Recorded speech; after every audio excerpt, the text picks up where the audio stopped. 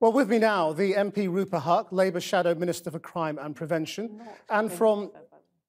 Sorry? Oh, sorry, carry on. I was Shadow Minister until one of the Brexit votes. I beg your pardon. Right, I must correct you. Rupa Huck, former Labour Shadow MP, Minister. Former Shadow Minister.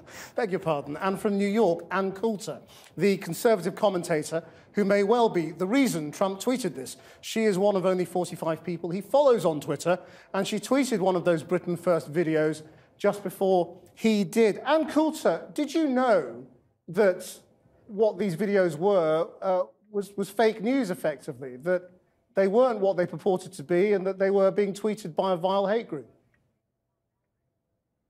I did not know they, to this moment, have been proved to be fake. Have you done an investigation of the Dutch boy being kicked by the Muslim?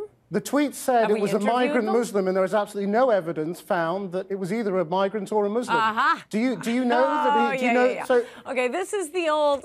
No, this is the old. Okay, so it's the usual. You have no evidence for what you tweeted. Okay, fine. No, that isn't proving it false. We've established if you produce evidence that it's false, I will be happy. We have established that you have no evidence. You were the one who was tweeting it. Well, if it's false, I'll say that it's false. But you can't just say, oh, you haven't proved it, therefore it's false. Well, if only you had a multi-million-dollar news investigation bureau behind you, and maybe you could find out.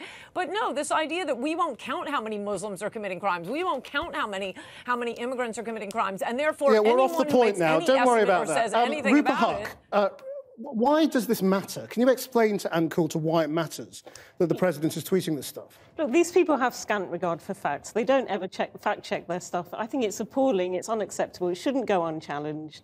And the thing is, these kind of things have consequences. So, I mean, yesterday in the House of Commons, we launched Islamophobia Awareness Month. And every time these kind of things happen, you hear of hijabs being ripped off girls. You hear of, you know, even grandfathers coming home from the mosque at midnight. In some cases, you know, we've had deaths from these. Britain bans hate preachers. Have consequences. Britain bans hate preachers. It's banned people from America in the past. Yeah. Should Donald Trump be allowed here? No, he shouldn't. And already that visit has been downgraded. It was going to be a state visit. It's now going to be a visit. Whatever it is, we shouldn't be rolling out the red carpet, any coloured carpet. Even if he comes on a visit, he will still be in Downing Street. He'll still be flying the flag. It's completely unacceptable. This man is noxious, and his presence in this country is not conducive to harmonious race relations. And Coulter, you see the reaction here. The truth is that this is exactly what you want in America, though, isn't it? Because Donald Trump was tweeting this for his own immigration campaign in America rather than the effect in Britain. No, the same way you're commenting on American politics right now. Every once in a while, Americans are interested in what's happening in Britain. I don't think it is about his domestic politics. Again, you haven't established this is untrue.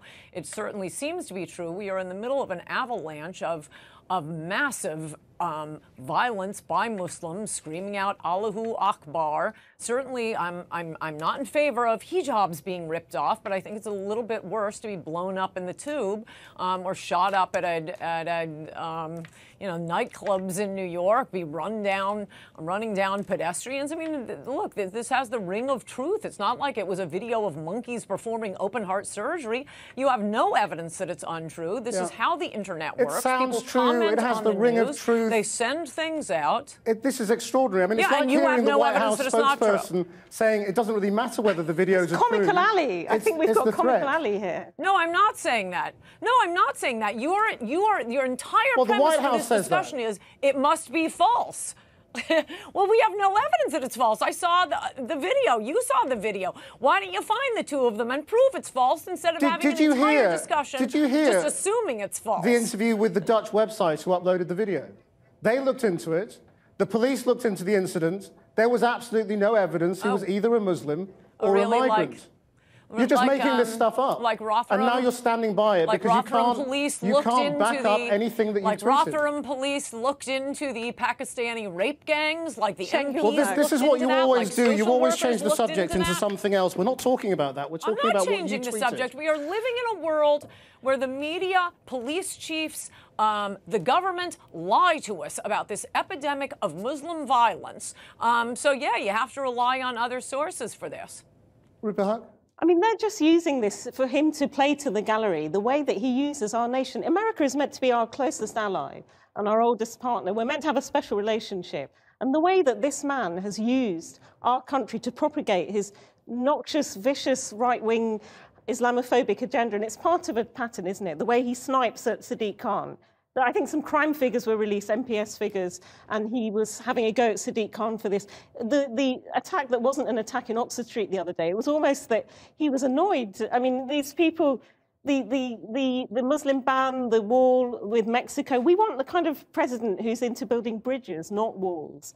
There's pulling out of the climate change agreements, the list goes on.